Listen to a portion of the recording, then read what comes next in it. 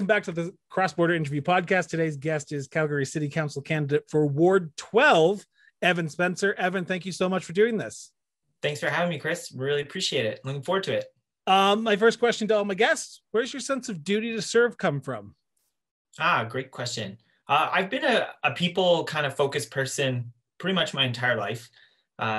When I started work vocationally, it was actually as a pastor. So I spent 10 years, first 5 years was serving students and working with a large team of volunteers that were helping people get through, young people get through adolescence, which is never a joke. And then the last 5 were working with a small group of families here in the neighborhood of Mahogany. So that actually led me into kind of falling in love with community work.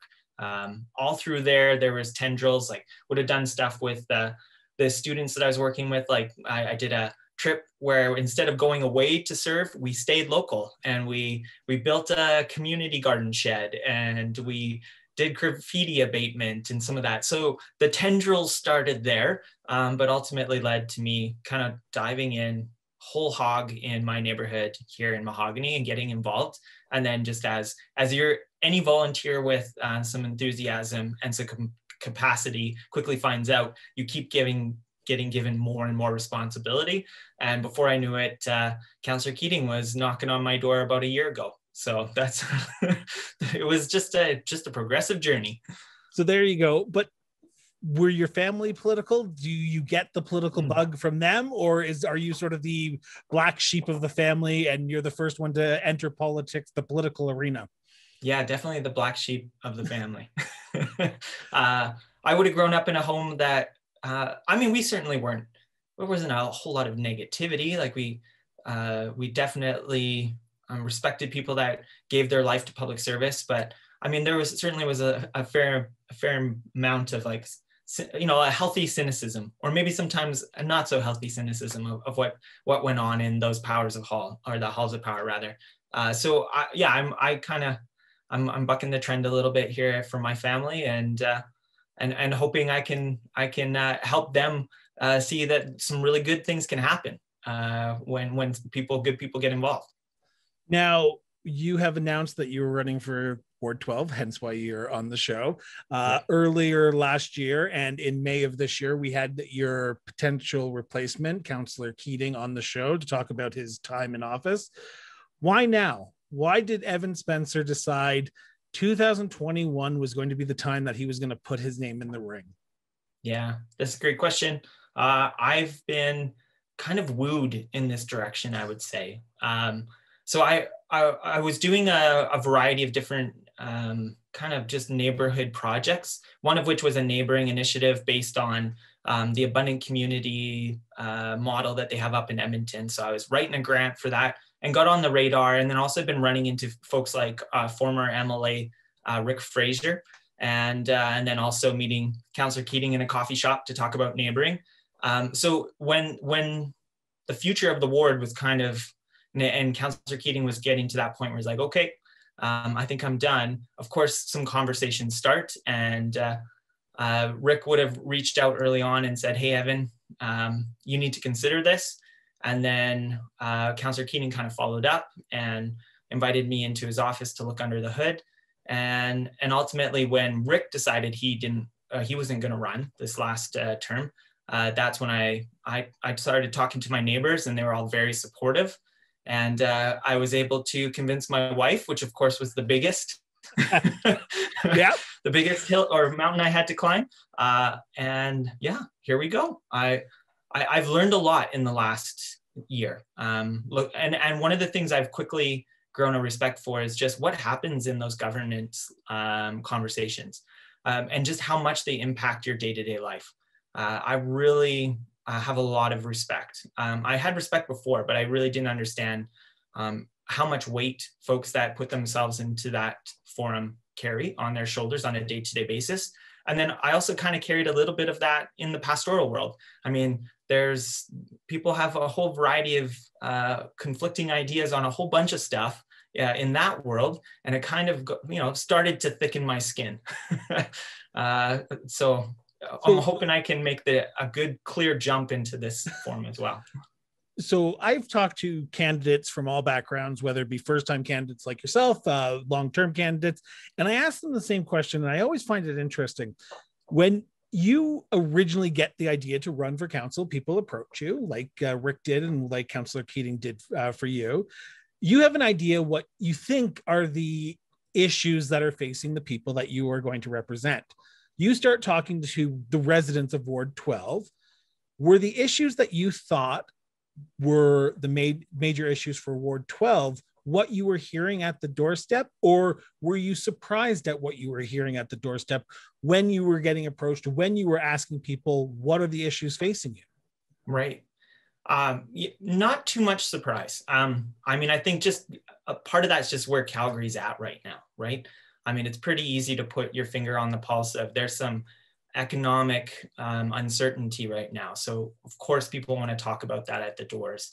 And then we've just had this, I mean, when you've come in after someone's been there for a long time, it allows for misgivings to root and to grow, right? And so when you think of a mayor that's been there for 10 plus years and Councillor Keating, very similar time frame, there's people that really like those folks and really appreciate them. And then there's folks that have allowed those frustrations to grow and be tended over. So you find people that are very quick to tell you exactly what they think. And certainly when it comes to, I think, to City Hall, we're dealing with some real trust issues. And I'm really hoping I can help bridge that gap by being a personable, approachable, listening ear, and somebody that is here and has young kids in the ward. And so if I mess this up, my kids are going to be giving me the gears all the way through. Like I kind of hit that demographic of the families that are here in Ward 12, making a life here. So certainly would be fully open to being a conduit for and a voice for the families here in Ward 12. I want to pick up on something that you just said, trust. There's an issue with trust with the people at City Hall and the connection between City Hall and the residents of Calgary. I hear that all the time up here in Ward 10. I hear people talk about how what's happening at City Hall doesn't get addressed in the communities, or what's happening in the communities doesn't get addressed at City Hall. How do you see yourself? How do you see your voice being needed in the next term of council to address the trust issue, but also the communication issue of getting the people's voice in Ward 12 to City Hall? Yeah, that's great. I love that question.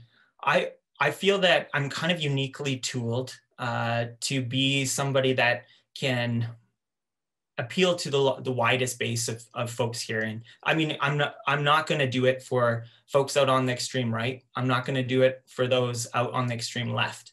I'm a common sense, nuts and bolts. How do we make sure we get the kind of life that we're all after here in Ward 12 fellow? And I'm very committed to not being partisan in that approach. I have no aspirations beyond being a servant in Ward 12.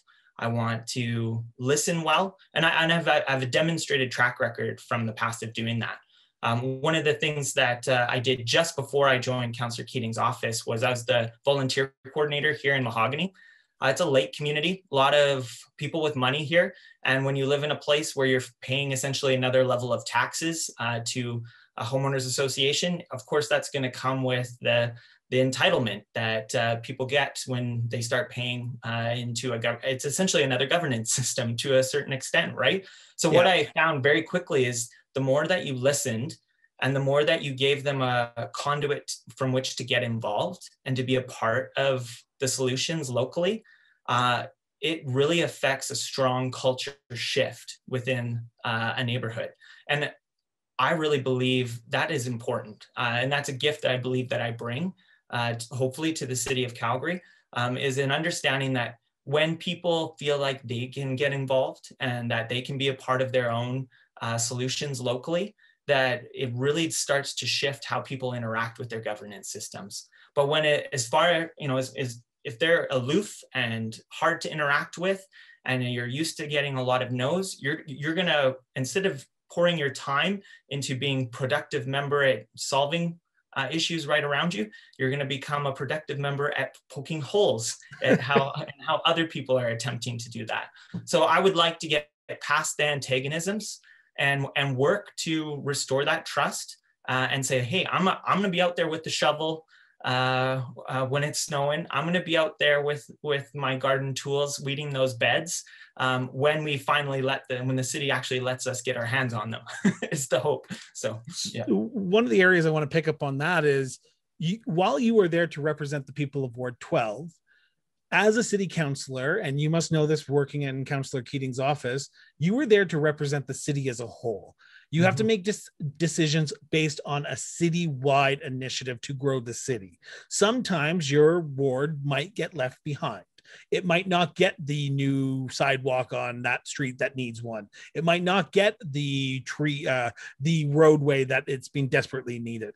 How do you envision yourself working with community groups of Ward 12 to say, you know what, we need to look at this as a big picture issue and not just a smaller individual issue, because what's best for Calgary is best for everyone? Yeah, I love that question as well. I think one of the things that we can do is kind of like, when I think about the city and what makes the city great, is it's the individual neighborhoods.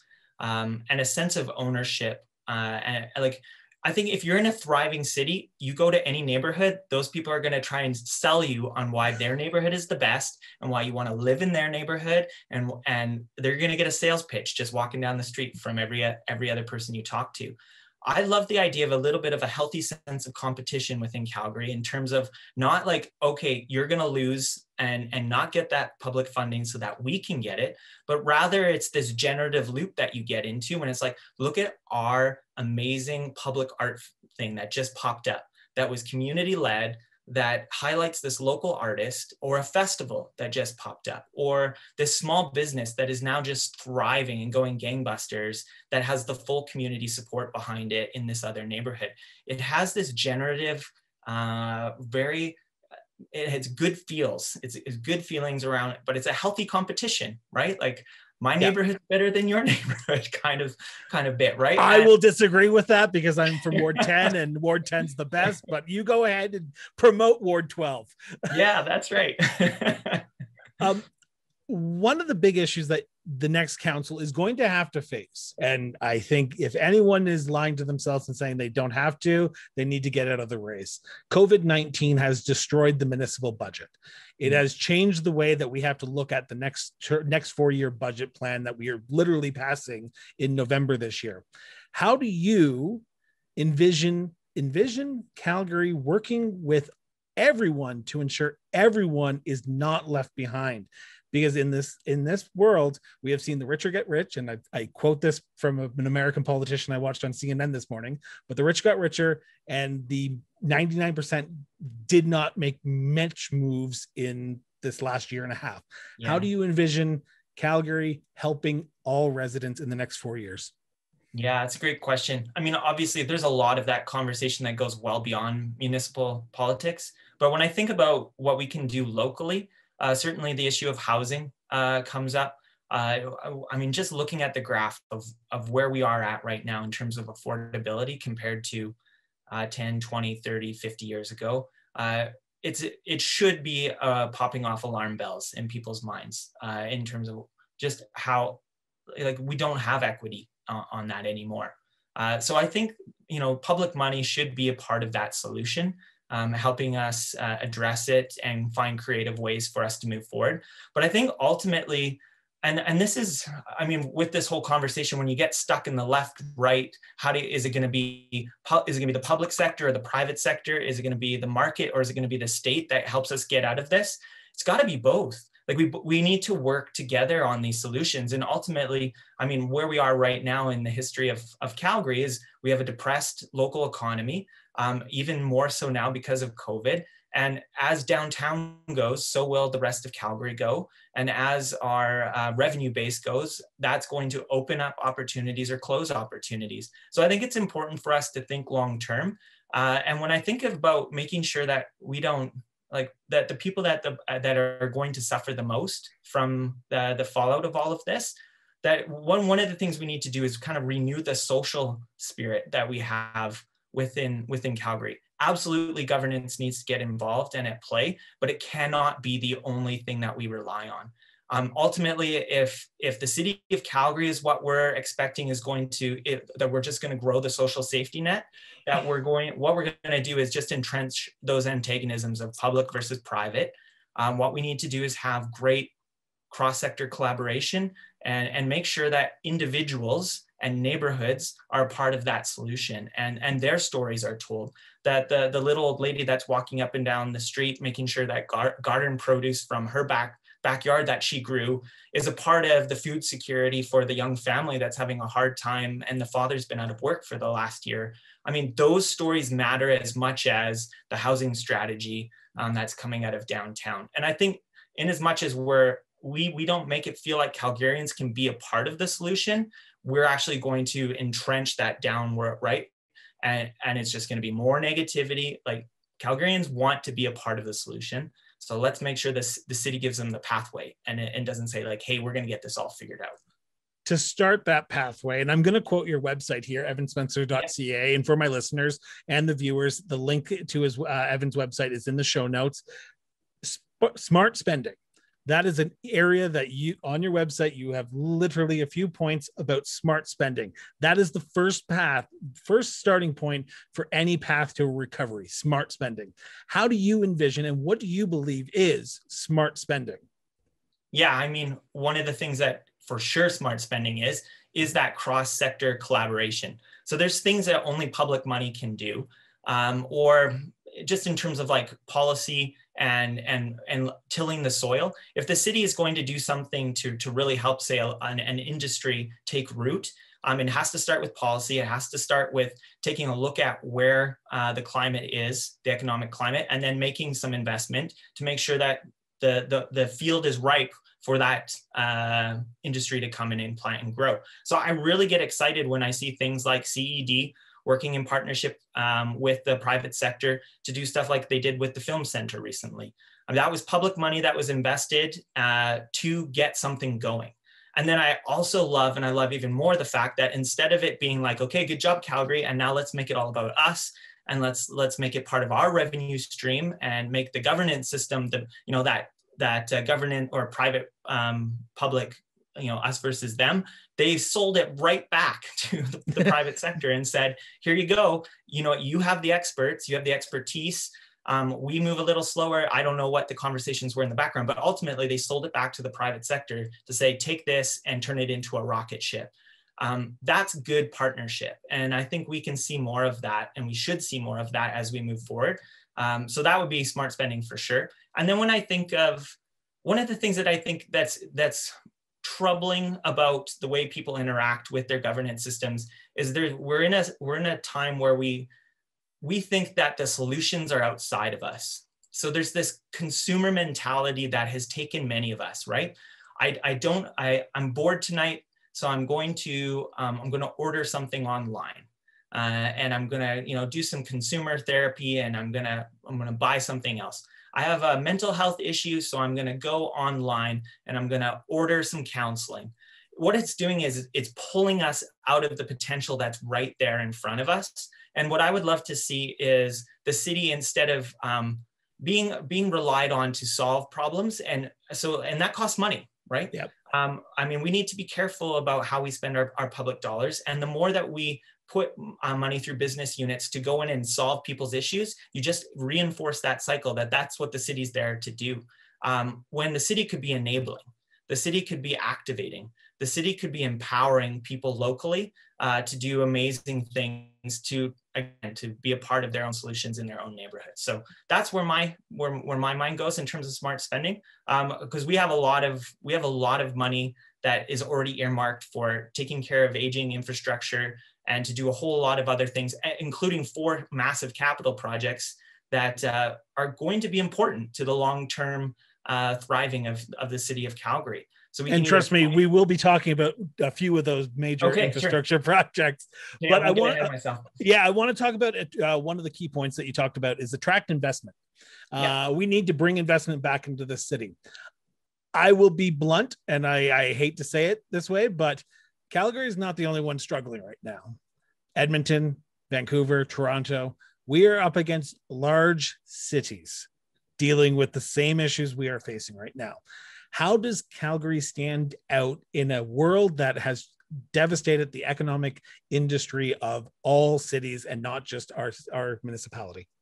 Yeah. I mean, you have to sell the right stuff for sure. I mean, obviously that's competitive. We are competing against other major municipalities. But when you look at Calgary, you have one of the most educated workforces in North America. We're young.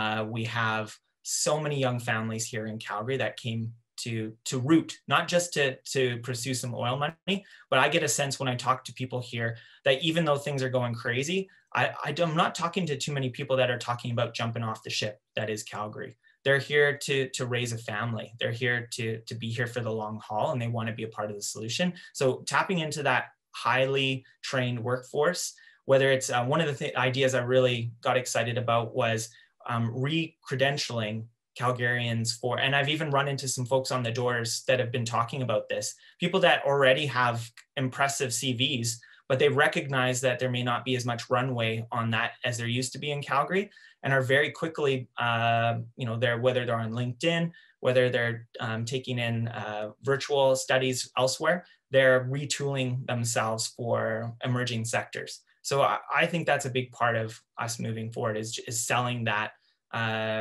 just who Calgarians are as an entrepreneurial, hardworking, highly educated group of folks. And then obviously just the built environment of Calgary, in terms of like all the opportunity that exists here, and then the mountains and the natural beauty that we enjoy and the high quality of life. These are important things that we need to talk to people about. One of the other areas that you need to talk to people about is not only attraction, but retention. Retention is a big issue right now. In my area that I live in, you are seeing for sale signs go up really quickly, and houses go for sale, selling really quickly. How do we retain the citizens that we already have here, but also retain students? Because that is the people who are leaving our city and not coming back after they get to university or college or go off to explore. How do we retain the citizens and the residents that we have here already? Yeah, I mean, obviously we need to bring a certain amount of opportunity back to Calgary. So whether it be the tech sector or any of these emerging industries, the more jobs that are here, the more likely they're going to be to stay.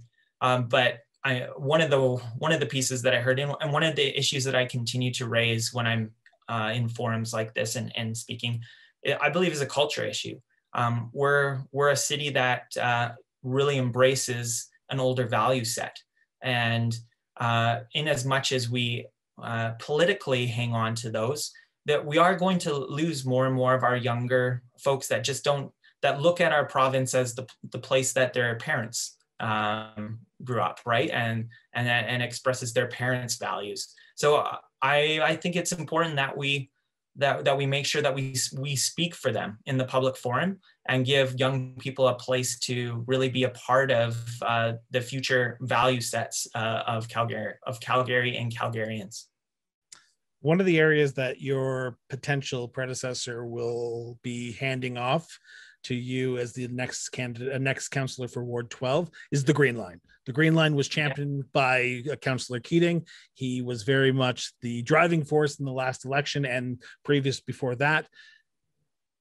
I've not spoken to that many Ward 12 residents, but what are people in Ward 12 saying about the Green Line, and are they frustrated about how long it's actually taken to even get a shovel in the ground?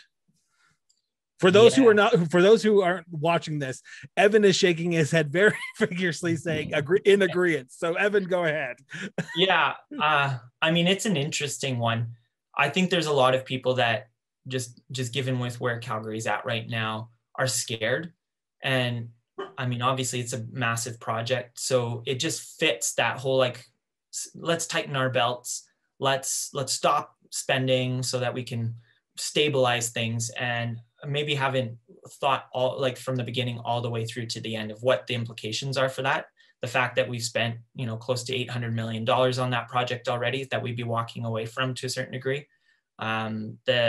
all the implications for the city shaping and the rest that comes, and how that could really specifically for Ward 12 bring a lot of thriving in the future as businesses activate along that route, and as we connect the rest of Calgary to deeper southeast. Obviously, it's only at 1/30th right now, but I mean, if Seton is ever going to see a future as another little quasi downtown like Quarry Park, or a place for a business in the future, we need to get the Green Line out there. And certainly there's a lot of infrastructure around it. But specifically to your question about what are people feeling, I'm finding it's very bifurcated on the doors. Like I've had a gentleman at the door say, like, where do you stand on the Green Line? And I said, I want it. I love it. You know, and he said, okay, thanks. And then closed the door. So, and then I'd say more Calgarians, more folks from Ward 12 still really want this. And they bought down here with a desire for it to be a part of their future, where their kids could use it to go to post-secondary, where they could use it to get to their work, to their place of work. So I think predominantly Ward 12 still wants this, but there's an increasingly loud cross-section of Calgarians that also live in Ward 12 that are very, very frustrated and skeptical about this project. And this project is not going to be done on election day. Next council will have to deal with it. How do you envision working with your fellow councillors, whoever they are, because there's going to be a large turnover in the next election? Mm-hmm. How do you envision yourself working with your fellow candidates or fellow councillors to ensure that this project finally sees a shovel in the ground and we stop, and I apologize for anyone listening, but dithering around and just gets the project going? Because I think that's the frustration with all Calgarians is like, let's just do it or don't, one or the other. Like we're arguing over nothing right now. Yeah, I think ultimately, I mean, relationships are going to be key, because while we need funding partners right now, we have various levels of government that they want to see certain things before it can move forward. And unfortunately, it's turned into a bit of it's turned into a battle. In terms of why is this important? Is it being done properly? Does it make sense? And it's become a bit of a political tool. So my focus would be, again, amplifying the voice of the people that have been voting for this over the last 2 election cycles, and working with people that still believe in this project and its future implications for Calgary to make sure we defend it. We defend the benefits that it can and should bring a city like Calgary. Ultimately, it shapes how people live in a place like Calgary. And Calgary's got so much concrete. There's no way around that, but it's expensive. And the fact that we have a $7 billion infrastructure gap right now is mostly due to our water and to our roads. And if we're going to ever fully realize a Calgary that densifies and builds productive blocks that really allow us to be financially stable and resilient for years and years to come, public transport needs to be a part of that, unless they start to figure out how to, zap us from one location to another in 10 years or something like that. So it needs to be a part. And it's also a very dystopian future in my mind to think of a world where we don't travel together and we travel in these little autonomous pods on our concrete highways. Like, I don't want that future. I want a future where we're around people and we get on the C train together, and that's the future I want. So yeah, I just want a future that I can actually travel again. Like COVID-19 has changed the world, and I just want to get it and travel, but that's here nor there. I want to talk about the arena. The arena is one of the other big infrastructure projects that is going to be a hot topic in this election. And I hear a few people talk about it, but not as much as the Green Line. Earlier this year, we saw that the project came in a little bit over budget, and we see some candidates posturing saying that we either need to relook at it or we need to potentially scrap it. What is your opinion on the arena deal? And in this economic challenge world that we live in right now, is it a deal that we can potentially walk away from, or do you believe that we actually do need it? Yeah, so the arena, I mean, the fact that it is now an event center and has been kind of from early days of its conception, I think ultimately it's one of those things that will be for Calgary's benefit in the long run. As much as it would be it's painful to think about outlaying those resources when we're also at the same time looking at all these shrinking budgets and the financial realities. If we're going to get Calgary on a positive upward trend, there's certain things that will help us do that and give downtown again a sense of vibrancy and get people excited about living in this city. That's one of those kind of keystone pieces of a vibrant city that has arts and entertainment. I want that event center done so that we can have massive concerts that people get excited about, so that we can host some of the best in our world, and we don't have to drive and go elsewhere. And yeah, I think it's incredibly important. The fact that CMLC is now being kind of pushed out or edged out, I just don't know enough of the details around that. I just know it makes me feel a little queasy, like not gross, but just like, oh, really? Like, what? Why are when we're talking about the value of public-private partnership and the need to work together, why is it that CSEC is now giving the elbow? I don't fully understand that yet. I don't have internal briefings on that. So it would be on the other side if I ended up being a counselor, that I would fully form that opinion. But I don't like that CMLC is being edged out right now, at least at a surface glance. So let's talk about the other side. Okay. Put on your hat here. On October 18th, you're the successful candidate for Ward 12. What is your number one priority in your first year to ensure that gets done, that you are advocating for and want to make sure it gets done in the first year? For me, the first year is to become a student and a conduit for the voices of Ward 12. So I want to set healthy habits right out of the gate. Instead of making huge promises that, oh, I'm going to get the green line going and I'm going to get this done and this done and this done. I want to spend, like, I've learned a lot in this last year working in Councillor Keating's office. And I think that was part of why he and Rick started pushing me as I showed I'm a quick learner, I'm a quick study. I've learned an awful lot, but oh my goodness, oh my goodness, do I have a lot to learn. And so early on, my priority would be to create some citizen groups and panels of the best and brightest of Southeast Calgary, so that when I and my future staff members in that office start to comb through reports, I mean, we're going to be looking at a budget very quickly. Once that election happens, it doesn't take long before that next 4-year budget cycle comes in. I'm going to want to be making great contributions, not just sitting back and just receiving it and getting inundated. I'm going to want to create, like, I can't do this on my own. I'm going to want to have the best and brightest of Southeast Calgary helping me work through what they have access to and bringing great ideas forward. And so that will be a huge priority for me, so that they get quickly, Ward 12 gets a sense that I'm a little bit different in terms of how I'm going to run this office as a counselor, and that there's pathways. If you want to make a contribution to the future of Ward 12 and to Calgary, there's a pathway. Here it is. Here's the first step. This is the first gate. This is the second gate. And then you get on a panel with Evan Spencer, Councillor Spencer, and you get to talk about what he's bringing forward to council.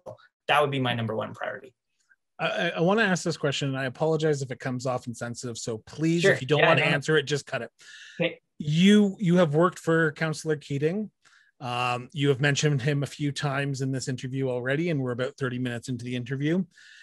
How do you ensure the people of Ward 12 that your candidacy is not just another term for Councillor Keating, and you are your own person, you will bring your own ideas, and sometimes you might have disagreed with Councillor Keating and you will be better at doing what you need to do to represent the people of Ward 12?